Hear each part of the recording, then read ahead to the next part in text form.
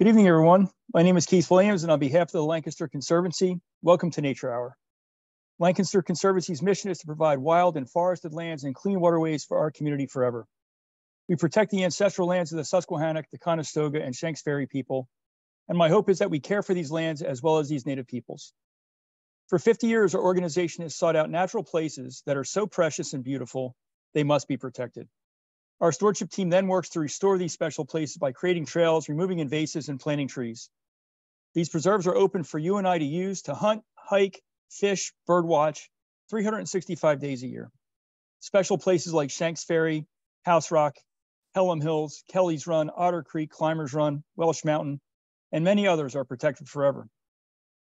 We launched Nature Hour with the goal of bringing an assortment of local and regional experts directly to your home with presentations that help us better understand the Conservancy's work and the work of our community partners.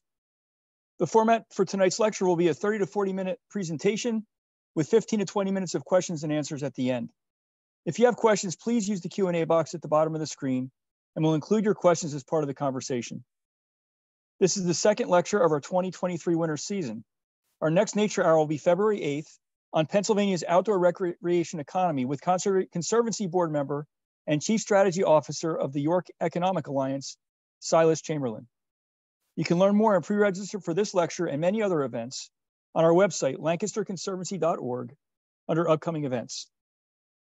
The Conservancy is blessed with incredible corporate support, and tonight we want to recognize our annual sponsors, who include Clark Associates, Stauffer's of Kissel Hill, Lakshwama, Electron Energy Corporation, Eurofins, DART, Vertu, and Penn Stone.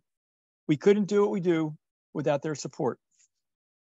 And now I'd like to introduce tonight's Nature Hour, York Wildlands, Get Your Elevation On, with the Conservancy's very own Peggy Eppig. Peggy's work in tracking the present range of an endangered bee species, the yellow-banded bumblebee, from 2011 through 2016, was equal parts mountaineering in the White Mountains of New Hampshire and diving deep into archival insect collections in the back rooms of natural history museums from Georgia to Maine. Current research is showing that factors leading to the rapid decline of the yellow-banded bumble are indeed complex and interrelated, but all factors combine to force range shifts to higher altitude locations and more northerly latitudes. Elevation provides refuge, and it is in this work that Peggy developed a passion for elevated ecological communities, whether found on rocky bluffs, mountain ridge lines, or layered into ravine cliffs high above a stream valley floor. These kinds of communities require dedicated conservation management and protection that as a ranger in Vermont, she was more than happy to enforce in fragile alpine zones and along cliffside trails in the Green Mountains and Northeast Kingdom. Peggy's worked in conservation education for over 40 years with the Park Service in South Carolina, Maryland, and Vermont. She holds a PhD in conservation history, serves as a lecturer for the Environmental Studies Department at Goucher College, and the Conservancy is very fortunate to have her as our outdoor environmental educator. She's a good friend of mine. I have the pleasure of working with Peggy every day. And we've had the pleasure of speaking about the yellow-banded bumblebee that I wasn't even aware of before you came on board with us, Peggy. But I never really connected the work that you did with the yellow-banded in New Hampshire with the work that we do here in our region as a Conservancy. So I'm really interested in learning more. Thanks for being here tonight. Great, thank you guys. Let me get my screen going. Yeah, it's kind of cool to connect the two. And can you guys see that? We have it. Thank you. All right. How's that look? Good? That's a beautiful picture. Do you know where that is? I think I do. I think there's a couple people on tonight who have checked in already who can probably name exactly where this is. So people can put that into the chat or the Q&A if they have the application. Because I believe there may be 3 or 4 of us who stood on this tiny little ledge together over the road below. Anyway, so thanks for this opportunity, everybody, to talk a little bit about my work with this endangered bumblebee species, which used to be very common in Pennsylvania throughout the mid-Atlantic and straight on down the Appalachia mountain range to Georgia. The Bombus terricola, or the yellow-banded bumblebee, would have been found 100 years ago pretty much everywhere in the East, except for the extreme Southeast. And now, as I'll go into, It's pretty limited in range. We'll talk about why that is briefly.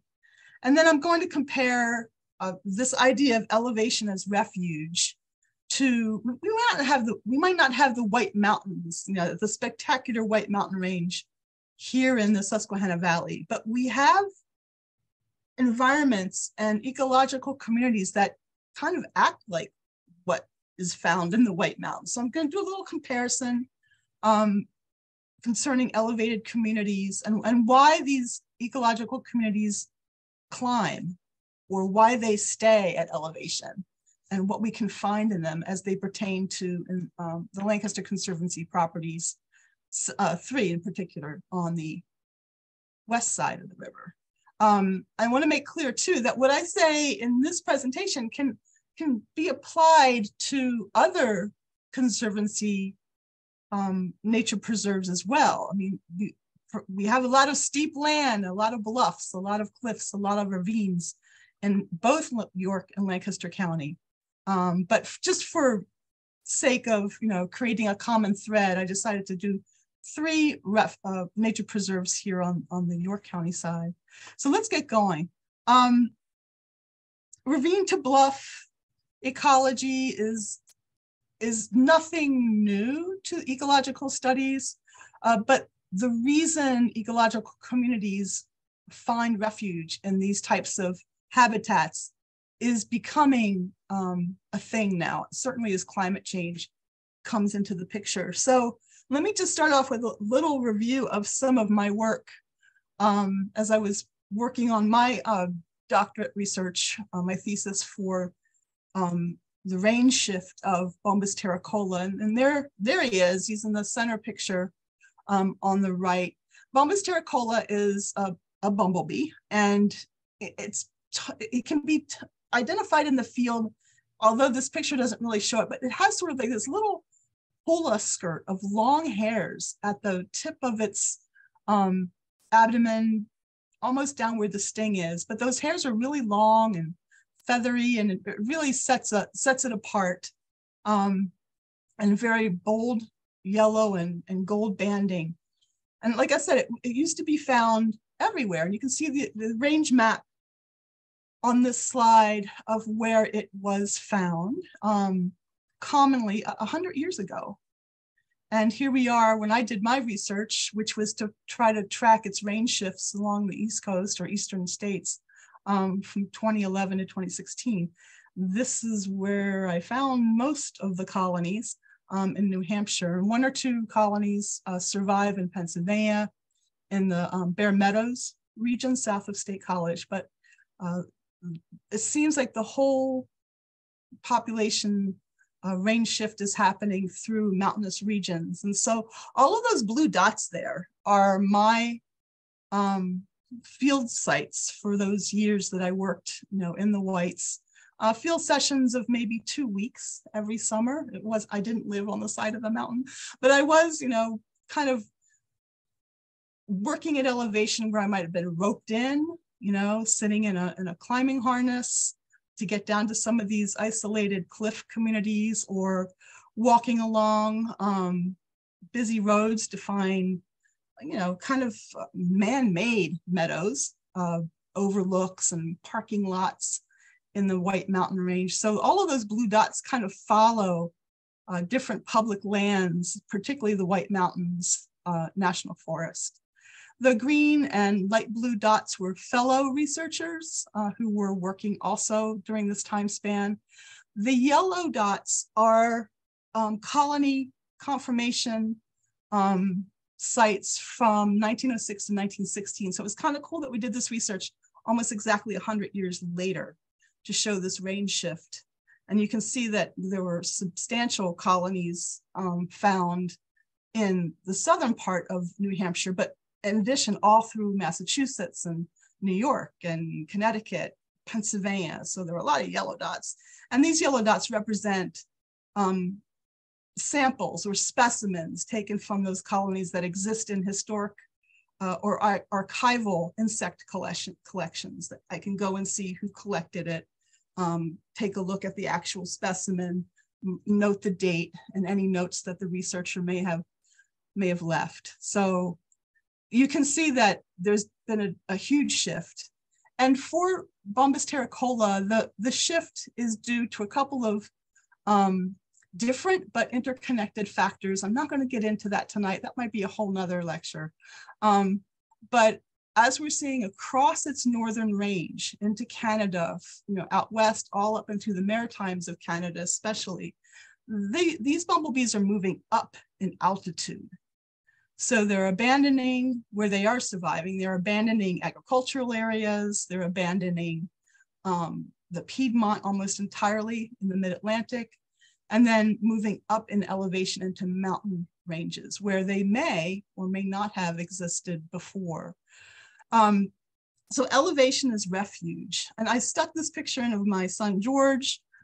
This is a long time ago. He looks so young, but he's now an astrophotographer. And he, while I was working during the day, he was working at night in the White Mountains. So I just wanted to give him a shout out. He was at the other end of the rope, let's put it that way, making sure that mom didn't, completely fall off the cliff looking for her bumblebees. But so yeah, the long and short of it is the Bombus terricola is now red listed or categorized as endangered. The population is really declining, mostly because of a combination of factors, but where they do survive, it's up in the mountains. And I became interested in this idea of elevation as refuge as a result of this work. And in this case, it's due to climate change. It's due to neonic chemicals used in agricultural land. The range shift is also due to just land use in general, loss of habitat. So anyway, so that's where it started, this interest in elevation as refuge. So tonight I want to take a look at 3 specific nature preserves that Lancaster Conservancy maintains and manages. Hellam Hills, which is where that first picture was from. Yay, Hellam Hills. Looking out over River Road below and the river way down below. Otter Creek Nature Preserve, and then McCall's Ferry.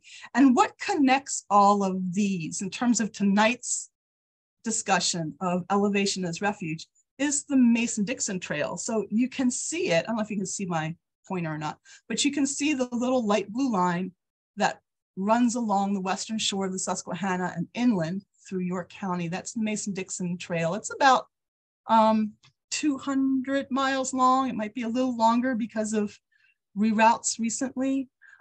So if you're hiking through these preserves on the west shore and you see the blue blaze on a tree or a fence post, or in this case of in Harford County on a farm gate post, this is a pretty well-known long-distance trail. It starts in Chadds Ford, Pennsylvania, as it says on the sign there on top of High Point, and runs all the way to Whiskey Springs, where it intersects with the Appalachian Trail. So this is kind of a cool trail to explore as it runs through our preserves, because it'll take you to the places that, if you're careful, use your hiking poles and look up now and then, don't keep looking at your feet all the time, you can discover these elevated refuge communities. And a lot of this has to do with our geology. And I wanted to point out that on the Nature Hour series, we've already had 2 excellent speakers who have dived into the geology of York, but mostly Lancaster County. So I've listed those here, and the links to those videos on the YouTube channel on our Nature Conservancy TV are listed in the chat. And then I wanted to bring into your viewing menu, Jerry Jones. I know a lot of people know Jerry. He's sort of a superstar in geology. He used to work for York Parks, retired from York, and now works as an independent geological or geology consultant. Good friend of ours. But he has an excellent YouTube video of specifically the geology of York County. So I don't want to dive too deep into that, but the dark blue dots on our map here show those 3 nature preserves. I'm going to link up through the Mason-Dixon Trail tonight. And just so you know, we are in the bioregion known as the Upper Piedmont. So it's hilly, it's very eroded, it's incised streams and creeks, the beginning of the foothills to the Appalachian Mountains, the further north you go, into the highlands region. So it looks flat on a geological map, but as anyone who has hiked the Mason-Dixon Trail knows, it is anything but flat, which sets us up perfectly for a study of these elevated communities. So I watch a lot of people hike, and for obvious and safety reasons, you should be looking down to see where you're putting your feet, but stop walking now and then and look up. So if you're hiking through ravines or a gorge, say in May, even into June, you might be walking under entire communities of the columbine flower, which you can also see at Schenck's Ferry Wildflower Preserve. But these types of wildflowers love clinging to vertical rock wall. And so I want to point out too that the idea of elevated communities in the context of where we live, in this upper Piedmont region of ravines, gorges, and bluffs, it can mean a couple of different things in relation to elevation. Knowing that isolated communities can exist on the side of a cliff. Elevated communities can be communities in suspension, suspended communities in say a tree canopy, or perched communities. And that's where, where we have that whole Bombus terricola discussion, because those are perched communities as bumblebee, social bumblebee communities existing on cliff faces or wherever pollination resources, nectar resources might exist in the mountains. The same kind of thing can be said of here. We have perched communities that are on the sides of bluffs or cliff faces, on rock walls, in gorges, in like say Callie's Run, or certainly along McCall's Ferry, the Mason-Dixon Trail as it goes through McCall's Ferry Nature Preserve. You look up. I always carry a compact set of binoculars so I can look up, or once I get to the top, look down onto what I couldn't see from below. And so that always helps to be able to magnify your view, to zoom in and see what you couldn't see, just trotting along, trying to keep your balance and not falling off. So sort of as a point-by-point investigation of these elevated ecological communities, big difference between what I did in New Hampshire in the White Mountains and what I'm going to share with you tonight is that elevated communities happen here because of the industrialization of our local landscapes back in the 1800s and early 1900s. Anything that was sloped or flat was probably logged or quarried or mined, and it was those vertical spaces on those bluffs and cliffs that weren't touched in that 100-year stretch of intensification of natural resource extraction that serve today as surviving refugia. These types of communities can also exhibit microclimates depending on the slope and the aspect, which way they face, south, north, where the predominant winds blow, how much sun they receive. And also the corridor, the river itself acting as a migratory pathway. When we think of birds following a flyway, and the Susquehanna is an integral part of the Atlantic flyway, but we also have flyways through these nature preserve communities that are vital to butterflies and vital to other migrating animals such as bats. And you can find these types of migratory communities using these elevated parts of our preserves in which to fly safely, to move safely and avoid predators, but also as unbroken pathways where they don't have to cross large expanses of agricultural land or highways, now housing developments. So in summary then of our major points, a lot of our elevated communities, whether it's the verticality of a ravine or a gorge, or say a bluff, an actual elevated altitude bluff, are existing because they were isolated and they were inaccessible for industry. So with that, let's take a look at some of the industries that we can pick up on as we hike along the Mason-Dixon Trail and connect the dots of these three nature preserves. So a predominant rock type is for McCall's Ferry and for Otter Creek is the Wissahickon schist. This is the Loch 12 historic area near McCall's Ferry Nature Preserve. And you can get a sense of what the rock looks like by looking at this old lime kiln. In order to fire a lime kiln or any other type of furnace, be it a blacksmith shop or a forge or a full iron furnace, you needed a lot of lumber. And so back in the 1800s, up until technology changed for anthracite coal and away from charcoal, you had, I'm going to skip that one of the canal, you had the use of vast amounts of lumber. So to keep any type of iron furnace, and here's Cadorus iron furnace, which is found on the outskirts of the Hellam Hills Nature Preserve on Furnace Road. It's about 1,000 acres of hardwood a year. And a lot of people will notice and say, that they notice, on some of this slopey land, and certainly the Mason-Dixon Trail goes right through a lot of these structures. You'll cross through these charcoal hearth areas, which are just large, round, flat areas that once held structures like this. So this is about a 25-foot high stack of hardwood that was harvested from nearby forest. Colliers, or the men who maintained this, cut and maintained and built this stack of hardwood and then managed it as they reduced it into charcoal that was used by the furnaces.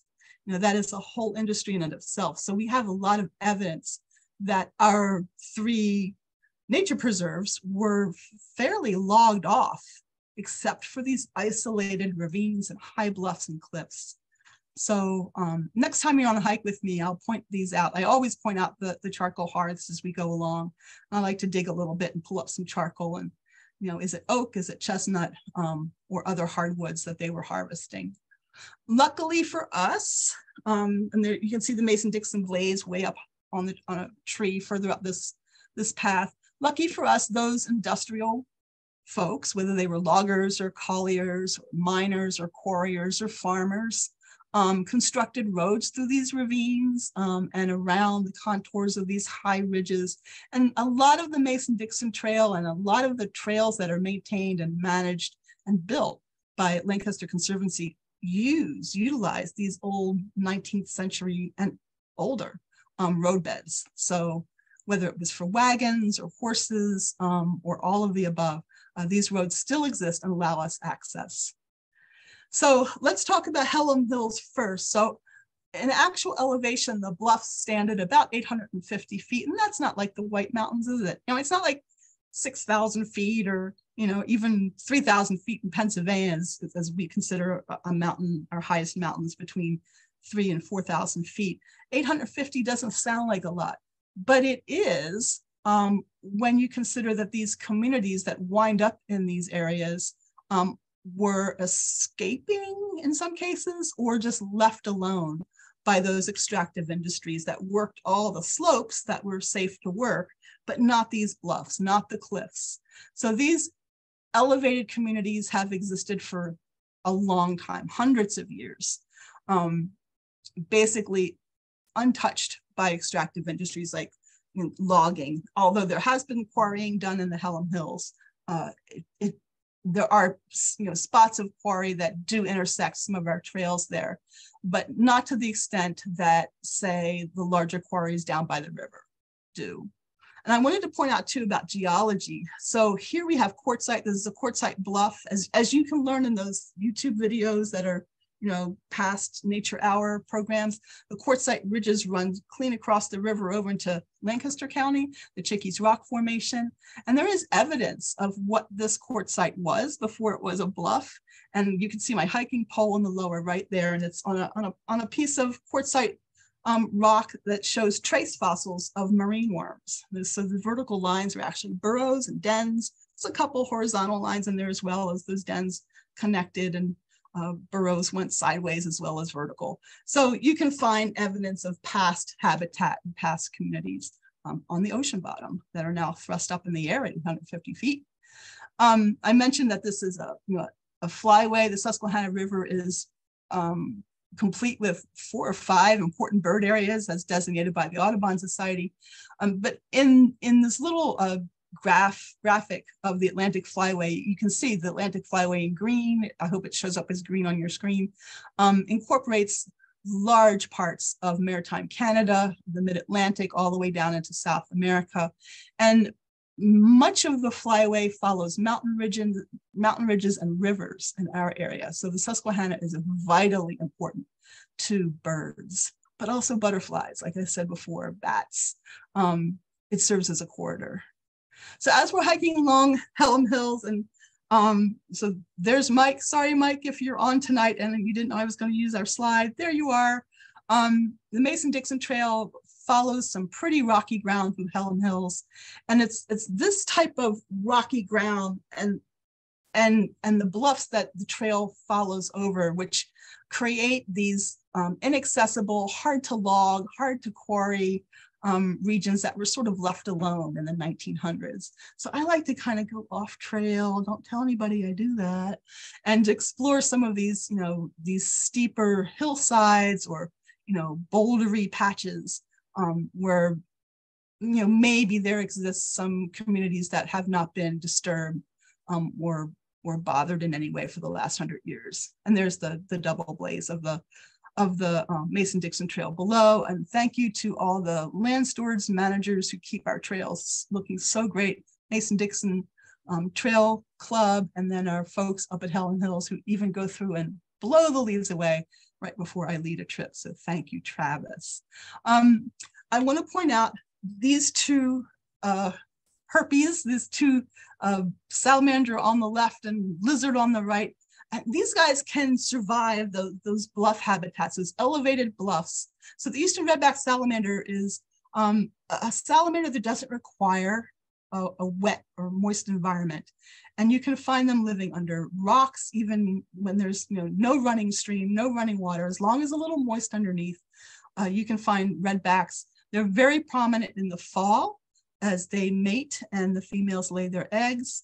If you're going to go looking for salamanders, please try not to pick them up. And if you do, make sure your hands are wet. They breathe through their skin. So if we're holding a redback salamander, which is terrestrial salamander, it doesn't require water. We don't want to damage basically its skin as lungs. So wet hands, or what I do, I carry an archaeologist trowel with me. I'll trowel underneath a salamander and lift it up on a little puff of earth, and so we can show folks. But otherwise, just leave them in place. But terrestrial, and they absolutely thrive in these elevated bluff areas, under rocks, under logs. Our fence lizard, which is our only species representing the spined and spiky lizards that are so common out in the West. This is the only spined lizard we have here. They love the hot exposed elevation areas of our bluffs and our dry xeric mesic forests that don't receive a whole lot of spring or stream water and rely strictly on clouds or fog along the river or rain, maybe snow. I have found so many box turtles on the bluffs at Hellam Hills. I don't want to say where they are, but I do believe this is a refuge population that is persistent. You figure the Hellam Hills area was probably logged 3 or 4 times in 100 years, which is no good for box turtles, but they do survive and are doing very well up around the bluffs. Every one of these turtles has bite marks on its shell. So something has tried to eat all of them. And of course they close up their shells and wait it out until the predator either gets bored or decides it's so hungry it doesn't want to bother with these. So yeah, box turtles are doing well in these elevated communities, also in our ravine areas. Do I find a lot of box turtles in our preserves. McCall's Ferry, I'm going to wander south on the Mason-Dixon Trail. McCall's Ferry historically was a ferry. So the upper right picture shows the path of the ferry from York County to looking across the river at Lancaster County. And it was a very busy thoroughfare up until the ferry closed in the 1900s. And You can find old pictures of the covered bridge that followed the ferry.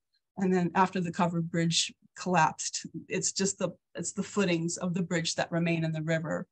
But as you walk through the McCall's Ferry Nature Preserve, you're following some old footpaths, not so much roads, as I mentioned before, but probably footpaths that go way back to indigenous people. So these are paths that have been walked by people for 1,000 or more years. There's no indication of archaeology. There's no rock carvings at McCall's Ferry, but these paths have been there a long, long time. And so in terms of an elevated community, we're talking now about ravine walls. And there's my coonhound Amos in the middle for scale. And there's a beautiful ravine wall to his left. And I like to climb up these around the easy way, not straight up the ravine wall, and then look down to see what might be living there. And I'm really surprised by some of our, I'm not going to say rare ferns, but ferns that you don't find in other well-traveled areas. Our maidenhair fern and our ebony spleenwort they abound at McCall's Ferry. These are the dark stemmed, tough ferns that are really resilient. They can live on super thin soils and extract the nutrients they need from a fraction of an inch of soil and even root directly into the rock. So this is a really great set of ferns to find at McCall's Ferry, also at Hellam Hills. Maidenhair you can find a little more generally elsewhere. Ebony spleenwort will grow specifically on the gorge walls. They love growing directly on rock. So look up or look down when you've gotten to the top to find these communities. And they support or part of communities that include specific insects and salamanders. I mentioned the redback would be certain to be found in this community. But they're on ledges and they're on cliff sides and sometimes, sheer faces of cliff where there's no handhold, there's no foothold, there's no horizontal space for anything else to grow. You'll find this spleenwort quite happily. So there's a bumblebee, one of our common bumblebees here, pollinating ghost pipe. These are just some of the interesting coral ferns and the ghost pipe that I've photographed within the gorge area, either on rock wall or at the base of rock wall where nutrients from the cliffs or the bluffs are coming down, and certainly sticks and logs and limbs from trees gather at the base of these cliffs. So you have a lot of decay going on, a lot of rot, and a lot of things feeding on that. So look for that kind of community as well, your fungal communities. Otter Creek, which is kind of between the two, between McCall's Ferry and Hellam Hills.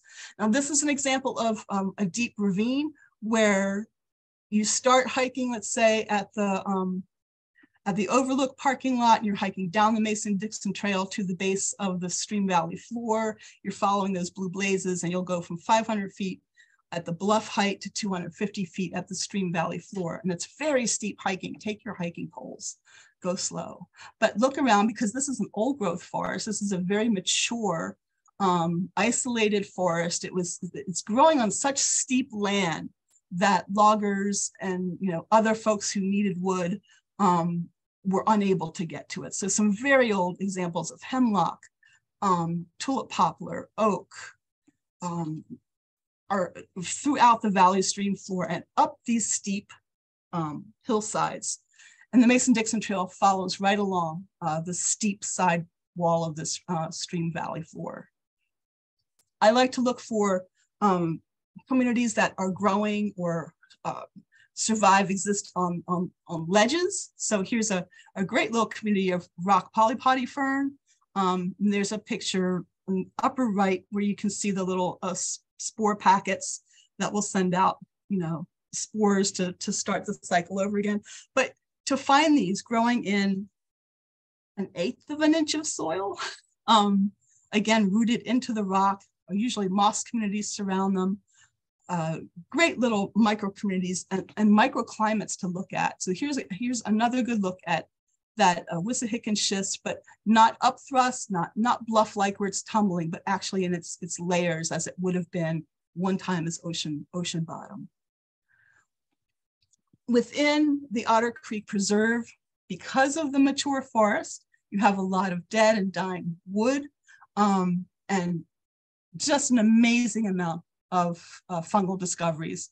And here, this is sort of just a little palette of fungal communities that I've observed on logs. And sometimes you can find up to a dozen different species on one log. And more. Wolf's blood is always fun to find. It's teeny tiny little, almost like pimples on the side of a mossy log. You find this a lot on hemlock, so you can find this quite easily at Otter Creek. And if you poke one of those little pimple things, they actually exude red fluid, so they bleed. It's pretty cool to do with kids.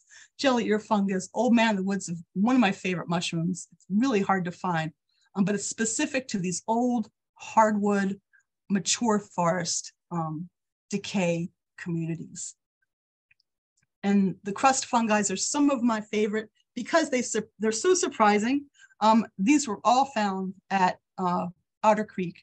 So they exist as crust or like a stain on a log or just a little bit of dust. And then when the temperature's right, microclimate's right, they will burst forth into some kind of cool fruiting body, maybe once every couple of years, and really lucky to find them when they fruit like this. The slime molds abound at Otter Creek, and this is one example of the slime mold. This is the red raspberry, and it does move around. Well, you can visit day after day and find that it's moving around its little rock face or its log, and of course more coral fungus.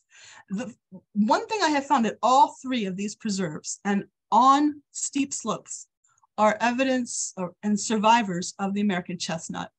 So for scale, the forest ranger from, I think this is 1911, standing next to a mature American chestnut. You can see his little axe stuck in the side of that chestnut. It's almost ridiculous how small that is. So 25% of the mid-Atlantic forest at the turn of the century, 1900, 25% of our forest was American chestnut. The chestnut blight came in early part of the century, decimated the chestnut forest, but they still survive. So when I hear folks say, you know, the chestnut is gone, it is not. It just exists in a different form. And I think Eric, our forester, brought this up in a previous Nature Hour as well. The chestnut survives by through its roots, so its stump sprouts.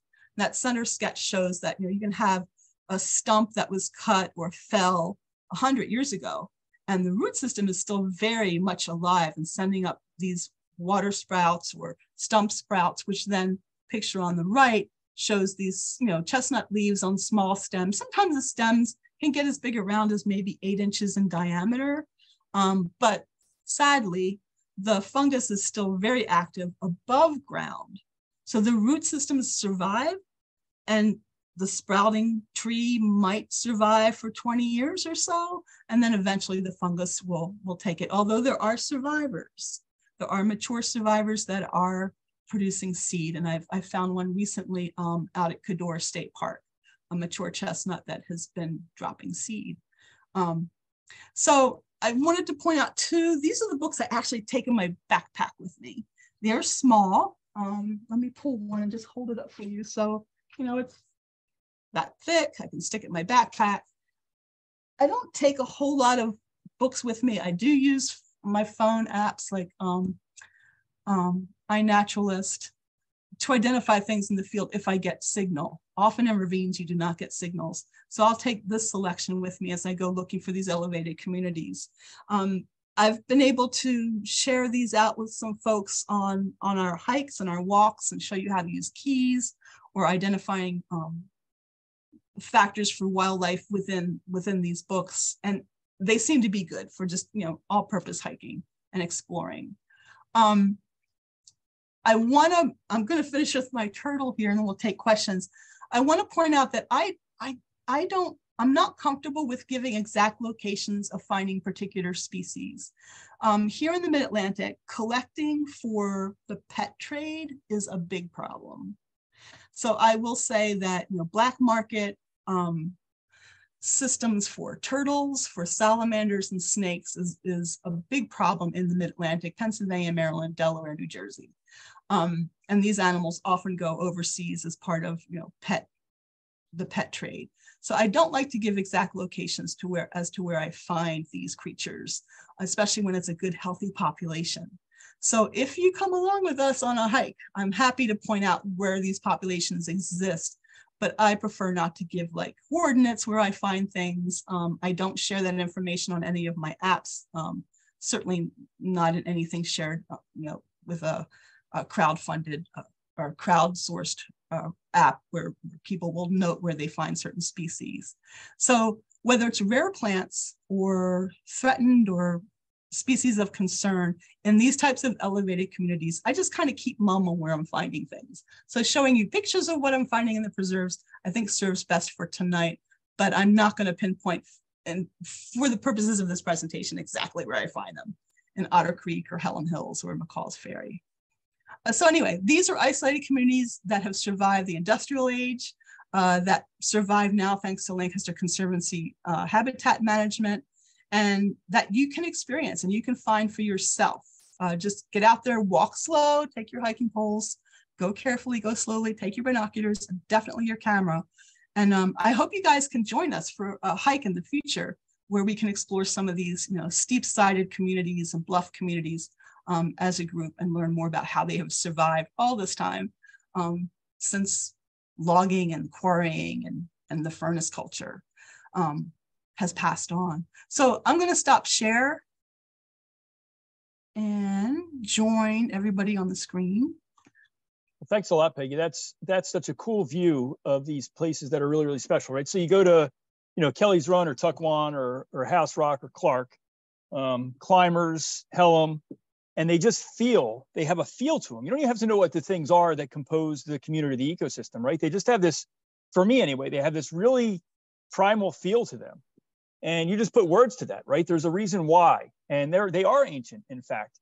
And a lot of that, like you said, has to do with land use. So I'm going to go there next, I think. But I want to start out with your research that you did on the yellow banded, because I'm an insect nerd, and that's that research that you've done is pretty fascinating. We got a really good question on this that actually I had the same thing. And so, has it been confirmed conclusively with repeated sampling that the yellow banded has in fact been extirpated from the southern end of its range, like from our area? We are for sure 100% certain that they're gone from here. Is that correct? No.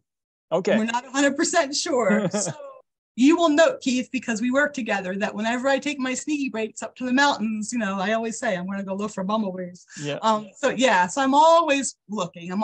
Especially in these types of, elevated or perched communities, especially during flowering season when the resources are out there for this species to collect.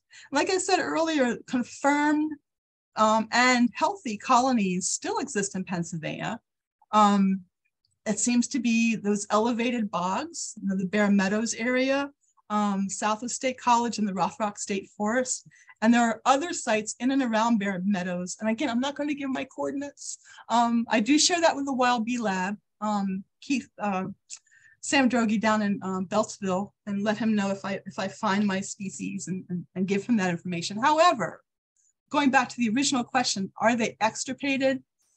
90%. So 90% of their original range as it existed in 1900. So I'm comparing this to 1900. We no longer have the species found as commonly as it was. And by common, I can say with certainty, that my great-grandmother in her farmer's journal has pictures of the yellow banded bumblebee in the orchard. Wow. Yeah. But that was before certain chemicals were used in orchard crops. And that was in York County. So yeah, so 90% of range loss in Pennsylvania. It seems everything's moving north latitude in terms of colonies and up in altitude. Yeah. And so just a reminder, everybody, if you have more questions for Peggy, please use the Q&A button at the bottom of the screen and we'll get to you. But I've got a list here that have popped up already. So you mentioned neonics or neonics, right? So can you say a little bit more about them? I mean, they are really, to my mind, some of the scariest insecticides that we've ever developed. Yeah, they are. I agree with you 110%. So this type of insecticide, and this is the current thinking in terms of the yellow-banded bumblebee. Yellow-banded is related genetically to 3 other species of concern. So the rusty-banded, I mean, is a group that are all declining rapidly. So because of their genetic similarities and the fact they're all related to each other, we wonder if this particular insecticide isn't having, a family-wide effect. Whereas some of our common and surviving species of bumblebee, like Bombus impatiens, common eastern, are not as sensitive to this particular chemical. Well, they are sensitive, but it's not, it's not a genetic family. What's even more concerning though, and so few people know this and appreciate this, the tomatoes you can buy in the store, like we can get tomatoes year round now, right? We don't have to wait till summer to harvest our tomatoes. But the tomato industry, as well as other crops that require bumblebee pollination, and tomatoes are specific to bumblebees, a lot of their industrial sized greenhouse operations use shipped in bumblebees of a certain species that come from areas in Europe. So they're transported here for use in our tomato industry, greenhouse industry. And with them came a fungal disease, or maybe several fungal diseases, that again, the families related to Bombus terricola just have suffered for. So those bumblebees don't stay contained in these greenhouses. They do escape, they do get into the wild. And as a fungal infection, moist air, rain, even just, air quality can help these fungal diseases spread through colonies like wildfire. So combine the pesticide with the fungal disease and the loss of habitat, you've got a perfect storm. Yeah. One of the things that's scary to me about the neonics is that it can get incorporated into the pollen.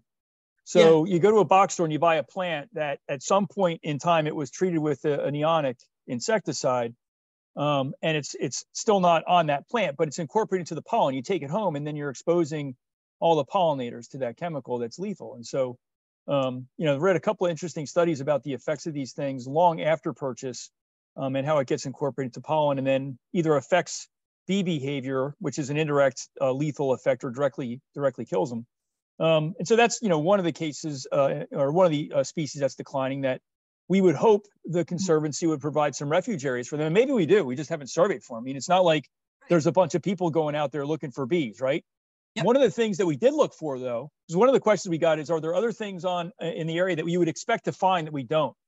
And when we did our master plan for Hellam Hills, we spent days looking for eastern timber rattlesnakes, like the rattlers. And when I was telling people this, and I was getting really, really excited about the prospect and the possibility of finding a rattlesnake, are they, you nuts? I'm like, no, not at all. They're beautiful animals, and they're incredible. And every time I'm on one of those rocky slopes, I'm looking and I'm hoping. I mean, I'm not sticking my hand blindly into holes, but that's another organism that I worry about, because their range is significantly shrinking. And I believe in Pennsylvania, they're just north of Harrisburg now, but they used to be here.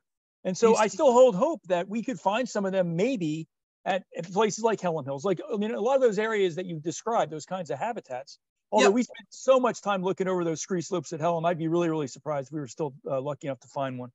And that's true for all of the elevated communities, rocky bluff communities, and cliffside communities with the Lancaster Conservancy preserves. There's the chance that these types of animals that depend on that type of habitat do still exist, but there have to be people out there looking for them. Right? Yeah, right. We need people out looking. And so, that's a great point on the bumblebees, right? So, there is a really cool citizen science program that we're thinking about trying to launch here at the Conservancy, a bumblebee watch, basically, and it trains people up on how to do those identifications and looking for them. And we did get a question about the neonics, and that is what the insecticide that is having an effect on monarchs in addition to bees. So, those insecticides are not selective. It'll wipe out any insect, and anything that's going after pollen and nectar is going to be affected specifically.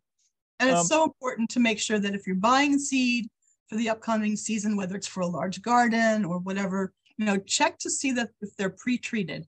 They'll sometimes be like a color. They indicate pre-treatment with purple and blue. Yeah. So you can ask to look inside or read a package carefully.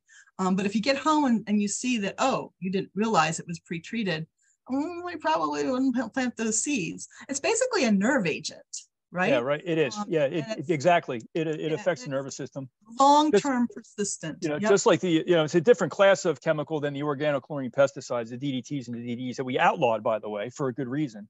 Right. Yeah, there's work that we're doing as a conservancy to protect other species as well. And one of the focus areas that we have are birds and bats. We lost a lot of grassland nesting birds are on a steep decline. And so a lot of the work that we're doing at Kelly's Run and especially at Wizard Ranch Hellam Hills is restoring those grasslands, Safe Harbor too, to try to get some of those grassland nesting birds back in, like bob white quail and meadowlark. And we got a question: is there any chance to reintroduce any of the species? And I personally think yes. Now that's not part of any of our management plans right now as a conservancy. We're really focused on getting the habitat in the right place and waiting to see who's going to come back in once we get that habitat correct. But Peggy and I are working on restoring Climbers Run. We've been kicking that idea around for a year that Peggy's been with us now, and restoring that back meadow that's 2 or 3 acres into some really good native grassland, and then converting the forest that right now is infested with invasive species back into an oak savanna that indeed would support a bob white quail population. And I've talked to one of our great volunteer land stewards, Sarah Gottwald, who's a bird expert, and she's actually done reintroductions of bob whites. And so that is certainly something that's a possibility for us that, again, is not part of our management plan, but it's things that we're talking about. And your best hope would be when you're doing restoration ecology like that, the ideal would be that a range reintroduction would happen on its own. So an animal or a population of animals that is at first absent from that habitat, once the habitat is restored, that they'll come back on their own. That happens a lot with insects and birds. So it kind of does follow the rule for some species: if you build it, they will come.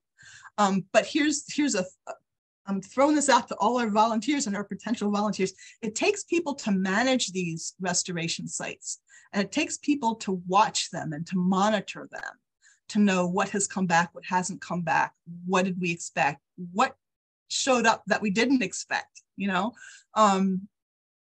good or bad. So yeah, it takes people to really focus in and manage these restored areas with a sharp eye, and to monitor in terms of, every day I thank all of those people who are now long gone, who provided those samples of Bombus terricola for those collections. There were 15 different natural history museums, including the Smithsonian, that I worked with, for the people who left notes and left coordinates and all the information they could find about the habitat where they were working with each of their samples. So that's important, not just for us now with the Conservancy, but in our mission, right? We're preserving this land forever. Let's preserve that information forever too. So 100 years from now, our I don't know, descendants in terms of conservation management will be able to look at this information and see how far we've come and what we need to do from there. Yeah, and and we're really in the infancy of pretty significantly developing our volunteer program, and I certainly have, and I think we share that vision of really engaging a lot of our volunteers in that citizen science work of monitoring the organisms that are present pre, during, and post restoration. And in this region, I don't think we're ever done restoration, right? I think it takes constant vigilance. We're doing significant invasive species removals on a huge, large scale at Wizard, in York, Climbers, Kelly's, Clark, and we're never going to be done that. We'll get ahead of it. We certainly are getting ahead of it in these places, and it's very rewarding to see the native stuff come back in the next season even. But it takes constant vigilance to go back out and retreat. And and a good example of how this worked really, really well is Welsh Mountain is one of our most pristine preserves, right? It's probably one of our oldest forests. It's related to the geology, right? We've got a quartzite that's the same geology that's at the Hellam Hills Preserve, that same spine of quartzite that goes through, which forms really, really shallow, really, really nutrient poor soils. And so we've got these oak trees, they're only about that big around, but they're probably 100, 150 years old. Easily. Right? So they're stunted. And that forest is largely free of invasives. So how cool. But every time we get a gap in the canopy, sunlight hits that forest floor, that's the limiting factor, and then all of a sudden the invasives can go nuts. We had a couple of volunteer land stewards that adopted Welsh, and they were hiking it and found one of those gaps covered in tear thumb, a non-native invasive species. They called me up and said, hey, we have a tear thumb eruption. The next week, we had a crew of volunteers out there eliminating the tear thumb, right? So it was kind of like putting out a little wildfire, but it really, really worked based on volunteers going out and reporting back to us what they found and then us responding to that. So there's a lot of hope that we can stay ahead of this stuff through volunteer assistance. Oh, that's a great point. And Mike, we are going to have more of these training sessions to help volunteers know what to look for and how to record that, right? So we've got an invasive identification class coming up. We actually have a program here on Saturday at Climbers Run on invasive identification removals, and we'll be doing more and more of that at a couple of different locations, definitely. And related to that, and I think we'll close it out with this, we had a great question about what can people do in their own lives to protect the organisms that we're protecting on our preserves. And so if you want to take a first swipe at that, or do you want to take a first swipe at that? Oh gosh, no, you know how we finish each other's sentences? Yes. Let's just do that. I'll cut you off. All right. And so, really it comes down to, if get involved as a volunteer land steward is one way, but there's simpler ways than that too. Like the invasives that we are fighting on our preserves came from people's backyards. And they still do. So burning bush, for example, produces these beautiful red berries that birds eat. And then they fly maybe 10 miles to the preserve and poop out those berries in a nice wad of fertilizer. And now we have an eruption of burning bush in our forest, right? So eliminating the invasives and non-native species from your own landscaping, I think, is a great way. Educating yourself on not just what's native, non-native, but the things that even with native plants you find at a nursery. When I go to a nursery, whether it's a big box store or whether it's for me it's Heartwood, Sue's wonderful holly nursery here in York County, and she also does a huge menu of native plants. I watch to see if they're flowering, where the bumblebees are going, where the insects are going, where the monarchs are going. They're there. And they're feeding on this stock. If an insect isn't feeding on a certain display or a certain patch of landscaping plants that are flowering that say at Home Depot, I'm not knocking Home Depot, but just watch to see, what's visiting those flowers that they have and shrubs that they have out, and ask if they're even aware before you buy that there's this problem with not just introduced species in terms of things we can see, but I mentioned with the bumblebees, the fungal diseases and those pre-treated seeds. So, and educate yourself about the purchasing end of things too, as you're thinking about your own yard or working on a school courtyard or a community garden. Yeah, absolutely. And in terms of educating yourself, we have a number of other outreach interpret programs coming up, and we're going to finish out this virtual series, but then we transition into a really healthy series of in-person outdoor interpretive events. And so if you go to the lancasterconservancy.org webpage and then check out upcoming events, that's where all of those learning opportunities are listed. We got one coming up here in person on, the 15th of February, right? With Raven Ridge. It's going to be baby animal season soon. And then, we go and we find all these baby birds and baby bunnies, and the wildlife rehabbers get flooded with these poor baby animals that didn't need to be rescued, right? So it's going to be a great presentation from our partners at Raven Ridge about, when should we intervene and when shouldn't we? And if we should, how should we? As one example, right? We've got a number of native plant classes that are ongoing through the rest of this year into the summertime, through the fall. We've got a number of hikes that are being led by Peggy. Some of them are going to be led by me. So, come on out to those. The more the merrier. Check out the event page to learn more about that. And speaking of that, our next Nature Hour, which I'm really excited about, right, is going to be February 8th, talking about the Pennsylvania outdoor recreation economy. We protect land for a whole bunch of different reasons. And economics is usually not at the top of people's lists for reasons why we want to set land aside. But that is a real benefit of land protection, is it is an economic driver locally. And so we have local outdoor recreation economies that are forming in the Susquehanna Riverlands conservation landscape in our region. And it's just really excited to hear about this. And Silas Chamberlain, who is on our board, is an expert on this. He did his PhD research on trails and the effect of trails on town economics. And he is the Chief Strategy Officer of the York Economic Alliance. He's going to join us on February 8th for our next Nature Hour to talk about the specifics of that outdoor recreation economy in the state of Pennsylvania. And I'm just really encouraged to see that, because I'm usually coming at things from a biodiversity protection perspective. That's my legacy to my next 7 generations, right? The work that I'm doing here now is what I'm leaving behind for the next 7 generations. I'm not thinking about the economic benefits, but that's certainly an important piece of this. And so thanks for joining us, everybody. Peggy, thank you so much. We got so much more to talk about now. Holy cow. Are we going to get any work done anymore? We're just going to sit and talk. We don't get much work done, do we? Yeah, right. Not at all. No, we don't do anything. And thank you all. Yeah, thank you all for joining us. And we'll see you on the next one. Good night, everybody. Bye-bye.